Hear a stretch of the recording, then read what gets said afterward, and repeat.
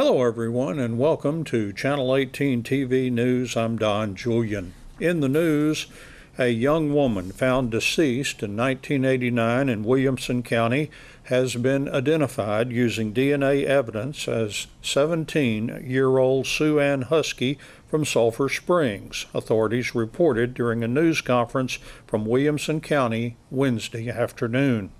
Husky was found deceased September 25, 1989, along the Interstate 35 service road in the Jarrell area of Williamson County. Travis County Medical Examiner ruled her death a homicide by firearm. The investigation stalled after a release of her description to media outlets in 1989 failed to result in identification of the young woman they referred to as the Corona Girl because of the T-shirt that she was wearing, Williamson County Sheriff Robert Ch.18 reported during a live news conference Wednesday afternoon. Williamson County Sheriff's Department cold case staff began looking into the Corona Girl case in 2018. Partnering with the DNA Doe Project and working with numerous agencies and groups in 2019, officials used DNA evidence and research records to track Husky, starting with her great-grandparents to her parents, according to Sergeant John Pokorny with Williamson County Cold Case Unit and Kevin Lord with DNA Doe Project. The family in Sulphur Springs was contacted. DNA was used to confirm Corona Girl to be Sue Ann Husky, the officials reported back on January 15th. Now that Husky has been identified, the Williamson County Sheriff's Office will shift gears in the investigation to focus on trying to solve the homicide. Ch.18 and Husky's family encouraged anyone with information about the Sue Ann Husky case to contact the Williamson County Sheriff's Office. Republican and Democratic election judges and workers are needed for the March 3rd primary election and the general election on November 3rd, according to the Hopkins County Clerk's Office. In order to be a judge or a worker, the individual must be a registered voter. They will be working Election Day only from 7 a.m. until 7 p.m. Training is mandatory for the primary election. However, the classes are free and open to the public. 5 different election worker training sessions are scheduled later this month at the Hopkins County Regional Civic Center, taking place 8:30 a.m., 11:30 a.m., 1:30 p.m. to 4:30 p.m., and 6 to 8 p.m. on Monday, January 27th, and then 8:30 a.m. to 11:30 a.m. and 1:30 p.m. to 4:30 p.m. Tuesday, January 28th. Those interested just need to show up at the Civic Center for training on either day at any one of the available times, according to the county clerk's office. Also, those planning to vote in the March 3rd primary election who are not registered will need to do so soon. Deadline to register to vote is Monday, February 3rd. A 22-year-old Cumbie man was accused Wednesday night of driving recklessly through Sulphur Springs with his 3-year-old and a weapon in the truck with him. Sulphur Springs police in arrest reports allege the man was driving a silver Chevrolet 1500 at 62 miles an hour in the 35-mile-an-hour speed zone on Gilmer Street at Kyle Street just before 7:30 p.m. Wednesday.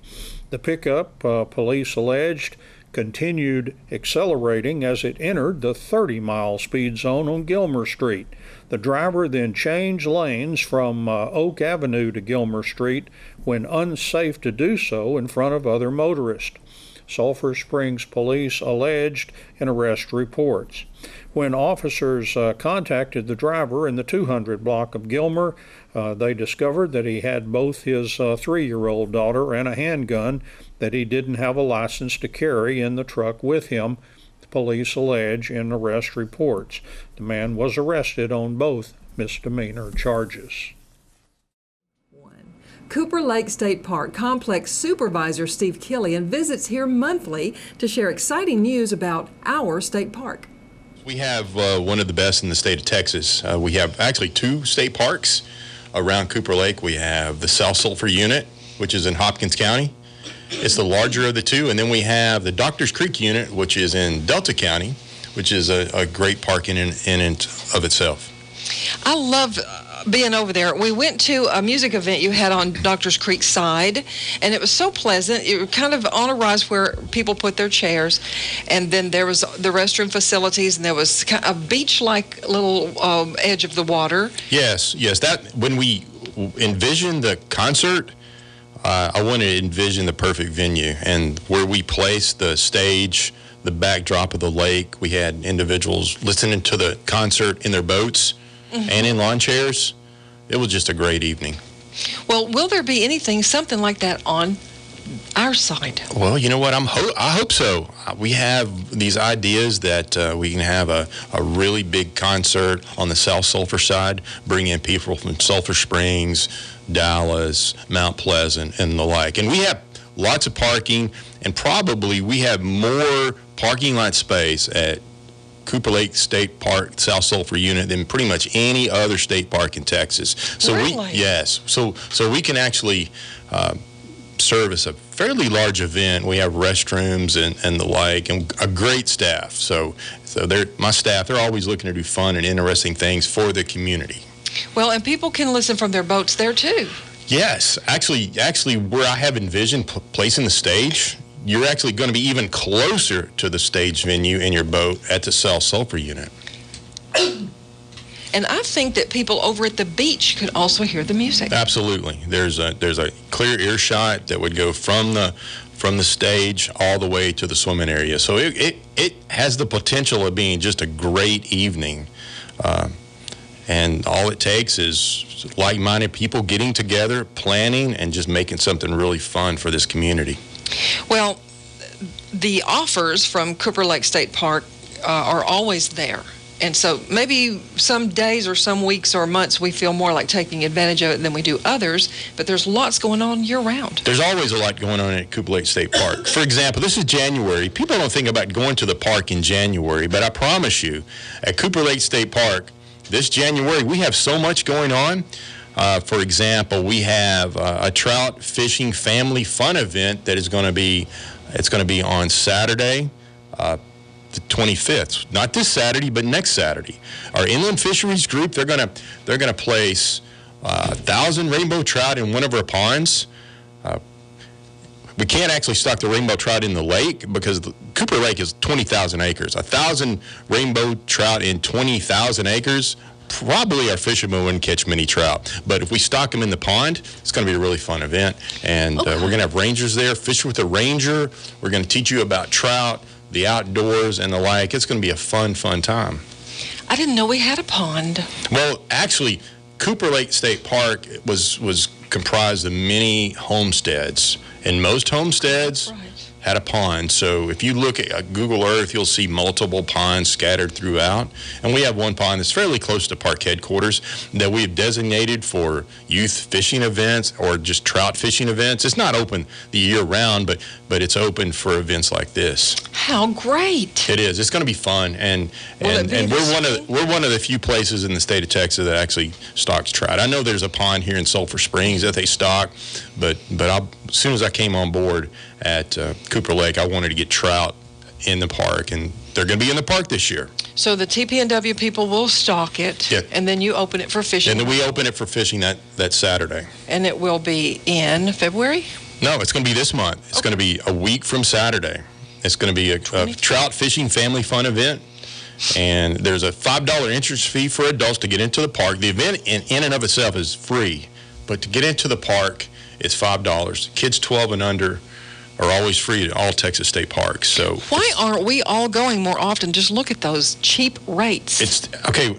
Like I say, this is the cheapest date in town, folks. I mean, it is. I mean, if you want to spend the day with the family, It's a very inexpensive way. Okay, if you go to the movies, I love going to movies, but if you go to the movies, you're gonna drop almost $100 if you have a family. If you go to Dallas shopping, I don't know how much you're going to spend, but for fun, memory making, these state parks, Cooper Lake State Park, Dangerfield State Park, Tawakoni State Park. I mean, I can go on and on. There's 88 state parks. Wow. And they're all very economical, great view sheds, just a great place to spend time with your family and friends.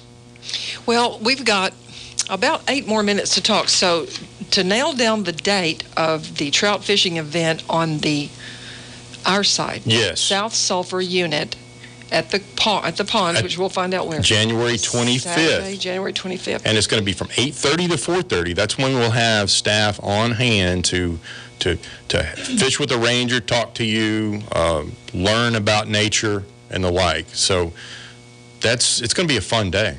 But we have a lot more going on as well. Are there any guided things? Okay, guided things. We're going to have on this Sunday, January 19th. We're going to have a guided walk and talk. We're going to talk about beavers. Yeah, many beavers are found in Cooper Lake State Park, in Cooper Lake. Probably not in the main body of the lake, but in the coves and the creeks. Nature's architects, nature's engineers, and we're going to have a ranger there talking about that. Also on this Saturday at 2 o'clock, we're going to have archery. It's if the kids want to learn how to be archers, bring them out to the park. And Miss Bianca Banda, our awesome interpreter, she will teach the kids safely how to become crack shots with a bow and arrow. When I went to summer camp as a child, I discovered that I was an excellent archer. I could hit a target every time. Really? Well, maybe you should come out. Sure, I guess. Okay. I haven't tried in years. That's great. So, but it's a fun weekend. Also on Saturday the 25th, which is not this Saturday but next Saturday, because I know people are planning for the future. We're having an astronomy stargazing. It's going to be 6 o'clock. And that's going to be fun, and that's going to be at the South Sulphur Unit. Okay. And that's going to be depending on weather, of course. If it's a day like today, there's probably not going to be much stargazing, but hopefully, odds are it's going to be a clear night.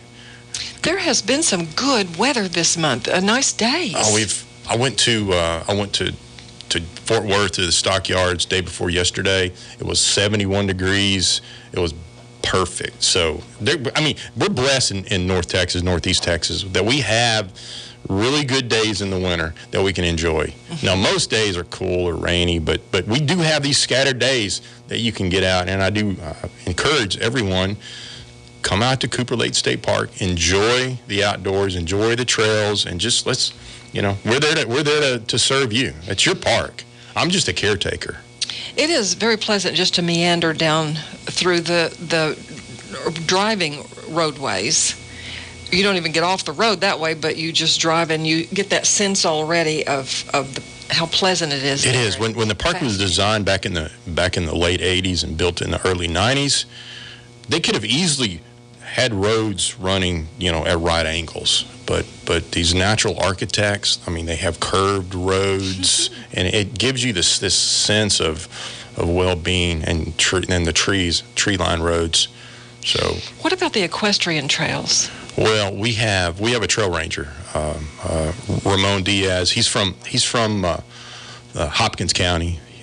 We were fortunate to find Ramon. He retired from 20 years with the U.S. Army, and we thank him for his service every day. But he chose to spend his time and his talents here with Cooper Lake State Park, and he's doing a great job rehabbing our trails, building new trails.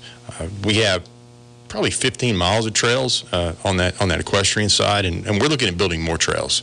And Ramon's leading the charge with that, and I'm trying to provide Ramon with all the financial support I can, so he can do the best job he can building trails for hikers and equestrian users. I see that as someone who is actually out there, a horseback, going and seeing what there is and where improvements can be made. Yes, so we're always looking for volunteers. So if people are out there and they want to give back to the community, Cooper Lake State Park's a great place to give back. We have needs. We don't have all the staff we need to do everything we need to do, and that's where volunteers come in. So if you're interested, give me a call at the park, and we can talk, and we can put you into a project or a line of work at the park that you would feel satisfied with. Tell me once again about that season pass. Okay, the season pass, that's a Texas State Park annual pass. It's $70, and when you buy it, like a NOLA, if you bought that and put it in your name, then anybody in the car with a NOLA would get into any of our 88 Texas State Parks. So one, you a NOLA plus 14 of your closest friends. I'm assuming you have at least 14 I have a 15 friends. Passenger. Okay, so you could get everybody into the park, any state park, any number of times. So if you love state parks, that's the way to go. And you could actually be a passenger in somebody's vehicle as well. So as long as you're in the vehicle, okay, everybody in that vehicle gets in free. What I do is I'll take the card, I'll get your ID, and then I'll scan it. I'll see the card's yours, count the number of people in the vehicle, because we keep track of all those numbers, and then we issue you a permit and and give you a map, and then boom, you're off in the park having fun. You know, that just brings to mind so many possibilities. There's so many possibilities that we have with utilizing the park. And the park pass is like your membership. Okay. So it goes, all the money, all the proceeds go directly to support Texas State Parks, and all the good things that we do. Well, that $70 helps make more. Well, I know that the majority of us take our state parks for granted. They're always there. We're going to go sometime, but we need to start going. To start going, if you get out and get active, you're going to get healthier, and Texas State Parks are a great place. Now, here in Sulphur Springs, man, you guys have a great park system. I utilize it. But if you want to have a little more wild experience, Cooper Lake State Park with our trails through the forest, that's really where you can get that immersion experience. And it is a good time to start at the first of the year. Yes. New Year's resolutions, everybody raise your hand. How many people said, I want to get healthier? I mean, pretty much everybody. I'm raising my hand right now. So, but having a hike-based health program, along with going to the gym. I mean, I go to the gym here in Sulphur Springs, but I think anytime you have a varied workout, and hiking in the woods, studies have shown, and that's one way to really build your esteem, well-being, health. I can just go on and on. So utilize the park in that overall health program that you have. We'll hike up once or twice a week. Still go to the gym. Still use the parks here in Sulphur Springs. But yeah, add Cooper Lake State Park to that overall mix, and I think you'll be happy you did. Well, you always bring good and upbuilding news to us when you come in monthly here on the radio. Yes. Thank you. Thank you for having me. Thank you, Steve Killian, for all that you bring and what you're doing out there at Cooper Lake State Park. Okay. Thank you. Appreciate you. In sports, the Sulphur Bluff Lady Bears basketball team overwhelmed Bloomburg in district play 67-12 on Tuesday. The Lady Bears outscored Bloomburg in every quarter, leading 19-4 after one quarter, 34-9 at the half, and 50-12 after three quarters. Skylar Stanley had a big game with 21 points, 12 rebounds, 6 steals, and an assist. Bailey Neal scored 11 points, had 1 rebound, 2 steals, and an assist. Delina DiDonato had 9 points, had 4 rebounds, 2 steals, and an assist. Angel Brown had 7 points and 7 rebounds with 6 steals and 2 assists. Jada Wade had 6 points, 7 rebounds, and 4 assists. And Lady Bears coach Zandra Payton said Wade also had a big defensive game, keeping Bloomburg's key player from scoring any field goals and limiting her just to a pair of free throws. Allie Collette had 5 points and an assist. Molly Kelly had 5 points, 1 rebound, 1 steal, and 3 assists. Tori Rainey had 3 points, 5 rebounds, and 5 steals. Lydia Drummond had 5 rebounds, 1 steal, and 1 assist. Coach Payton said all team members stepped up and had a great game defensively and offensively. And that's Channel 18 TV News. I'm Don Julian. Thank you for watching, and so long, everybody.